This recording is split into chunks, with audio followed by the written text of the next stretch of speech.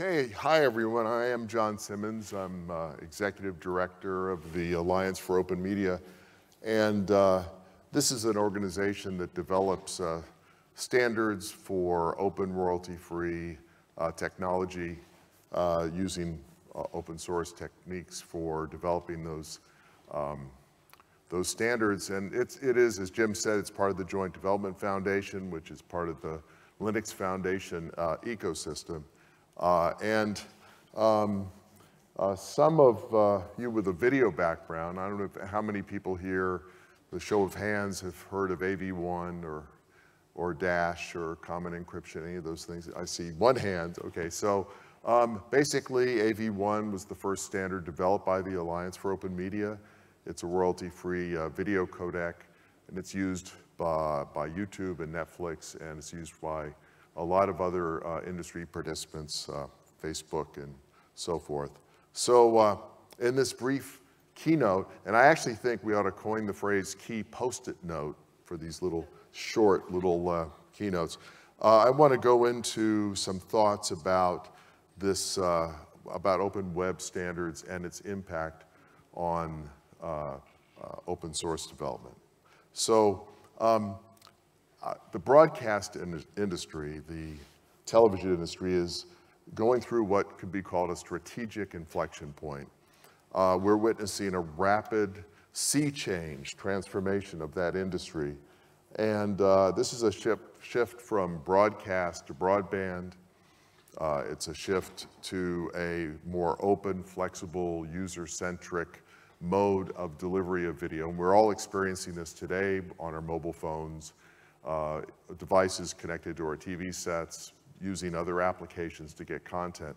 But it's very difficult to see this, how wide-ranging and ubiquitous this is, because these kinds of changes tend to disrupt a whole segment of the industry, and that's what's happening today, and a lot of it has a profound impact on the open source community.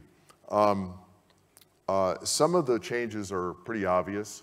You know, it's opening up new opportunities for media companies, new media sources to play in the ecosystem instead of just having your cable provider or your satellite provider.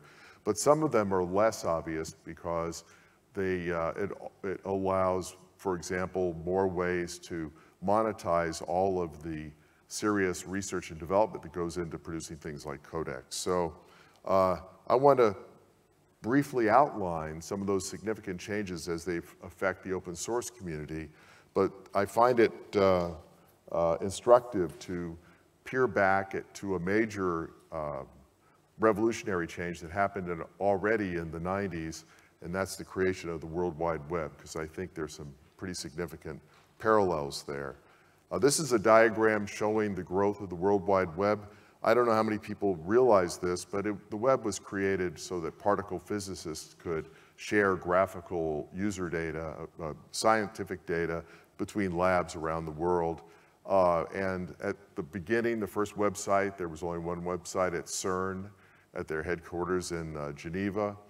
And by '92, there were 26 websites. And those were principally labs around the globe that were doing physics.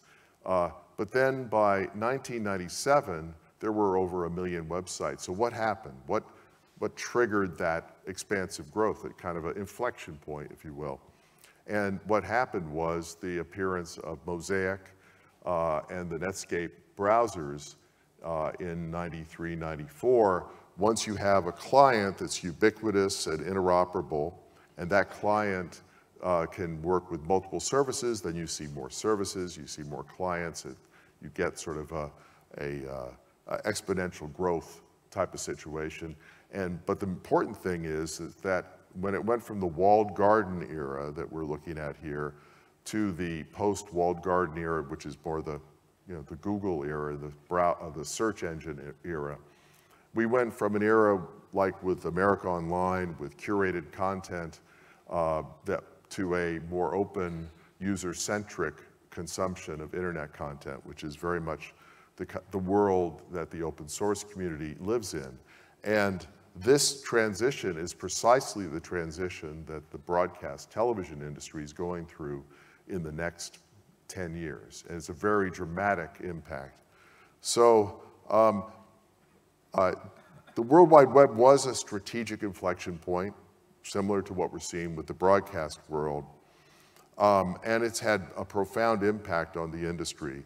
But to understand how that works, you have to look back to what someone like Andy Grove, who's the former CEO of Intel, said when in his book, Only the Paranoid Survive. He was basically pointing out that when there's an inflection point like this, if you continue doing your business, if something fundamental to your business changes, something usually that the executives who are doing the business management or figuring out how to monetize their business are completely unaware of. That's what happened to the internet when TCP/IP became public domain. When AT&T put it in the public domain, there were lots of businesses that existed selling software to network computers together in your office. And they were toast, but they didn't know it because TCP/IP was going to be in all the Macs and PCs, and now there's no need for special third-party software for networking computers. The same thing happened in the World Wide Web. And so when you see that kind of curve going up, that's because when these inflection points occur, the horizon becomes very close. It's very difficult to see what's going to happen. You have to go into startup mode. And if you double down on the way you're doing business today, then there's a tendency to basically go down that decline.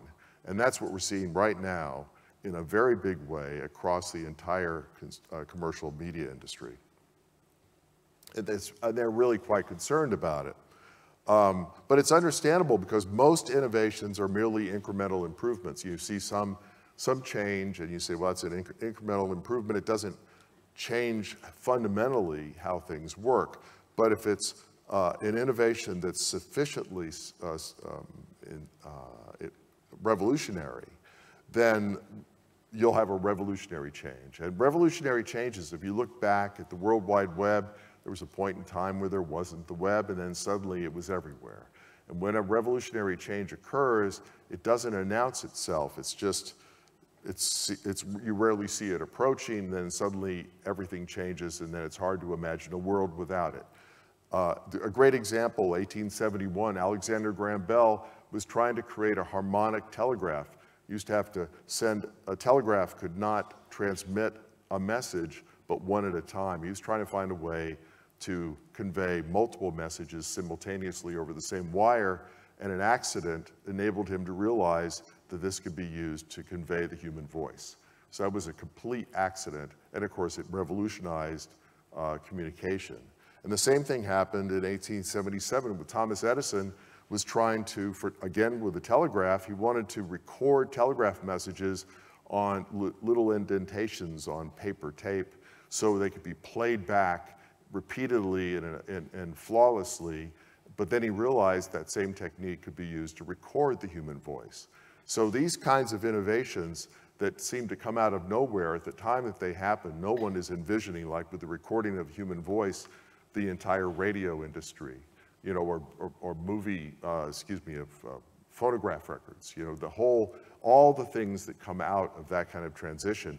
And quite honestly, that's what's happening right now with the consumer industry. So let's talk a little bit about what the fundamental changes are that are happening and how they relate to the open source community. This is a list that I put together about these changes. What's the difference between traditional and web media, closed ecosystems versus open ecosystems? You have a traditional model is that it's not really a platform. It's a device that someone puts in your home so you can consume their content. Whereas what's happening with media devices in the future is they are a genuine platform that is created as more of an open source implementation. And even if that open source implementation is a device that is owned by, say, one company, they still have to listen to all of the different applications that would run, media applications that would run on that device to make sure that they're capable of providing the right kind of platform. And that means they have to be open to innovation and to the kind of activity that open source development is built for. There are some other significant changes, regional versus global, and that lends itself, because all the standards for media consumption today tend to be regional. But as you go to a global model, that lends itself towards open source development. And also device component requirements. This is actually very interesting. When you put when a service decides that they could use, or a standard for a service says I could use this codec or that codec, whatever's optional for the service is mandatory for a device, which creates a fight over which codecs are going to be required inside of devices. But in the web media world, thanks to the work that we've done in HTML5, there are open methods for media capability reporting where you can go down and ask a device, do you support this codec, or do you support that one, what profile? So you can tailor the content to match that device. And that has a profound impact on the way the device manufacturer has to support different kinds of video and how that moves forward. So kind of zipping along here because there's lots. If you want to reach out to me, I'm happy to talk about these things because it's all I do pretty much every day. Device interaction being defined. It's like in a closed ecosystem. They say, this is my device from my cable provider or satellite provider, and there isn't a lot of opportunity for innovation, but in fact, with mobile computing and with the advent of device interaction being incorporated directly into media playback devices, there's a big opportunity there as well. And I think this is one of the most interesting ones. The value chain is narrow at the top. Basically, if a cable provider provides you a device for consuming content, they're the only ones that are monetizing it, and you, in fact, can only monetize your content through them. Whereas devices that you use for media consumption today could be from anyone, and they can support thousands of different applications. And this has a profound impact on how you monetize things like codecs, because rather than, this is why the World Wide Web tends to be royalty-free, is because there's a broad, wide-open opportunity at the top for providing services on that device. And that's one of the reasons why the Alliance for Open Media distributes a royalty-free codec. And of course, there's this issue of content discovery, which is still not solved. It's an unsolved problem today on how you want to watch a movie when you have multiple sources for that movie. And this is the kind of thing that the open source community can help solve. So I want to just kind of, in closing, just kind of make the comment that I think this transition that is happening right now, it's roughly between now and 2030, is an enormous opportunity for the open source community.